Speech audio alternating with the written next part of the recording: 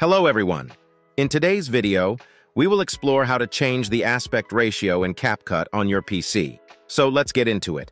First of all, open Capcut on your screen and create a new project. Once Capcut opens up, navigate to the Media section or Import section and import a media file from your device. Select the video and open it.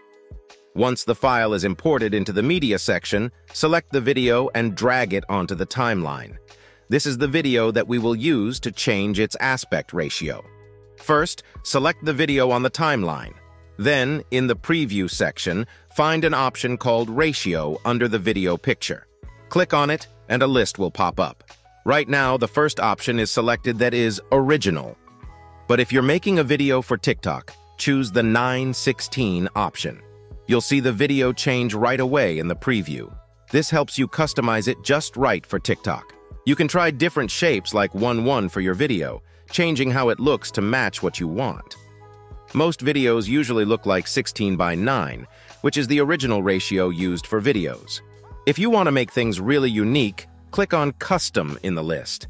This opens a new window in Capcut where you can change the details like the video resolution, or frame rate per seconds, and the colors space. I'll change it back to how it was, keeping the original ratio, and then save the changes. And that's it. This is how you can make your videos look different in a professional way using Capcut. If you found this video useful, please show your support with a like.